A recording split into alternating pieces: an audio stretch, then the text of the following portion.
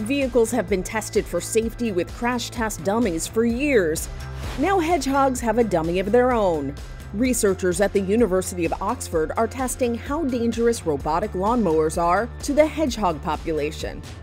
According to lead researcher Dr. Sophie Lund Rasmussen, who calls herself Dr. Hedgehog, up to 75% of hedgehogs have disappeared from the rural areas. Their population is dwindling from losing their habitat and all the dangers humans can pose.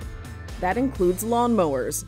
Dr. Hedgehog and her team created a 3D-printed crash test dummy for the manufacturers of robotic lawnmowers to use in their testing phase. Safety tests that are standardized across the industry, plus a labeling system that will show consumers how their lawnmower rates in animal well-being, are a start. But this team hopes there is more to come. Dr. Rasmussen believes technology will eventually develop a robotic lawnmower that recognizes the hedgehog at a distance, so that it never comes into contact with the hedgehog and then changes direction.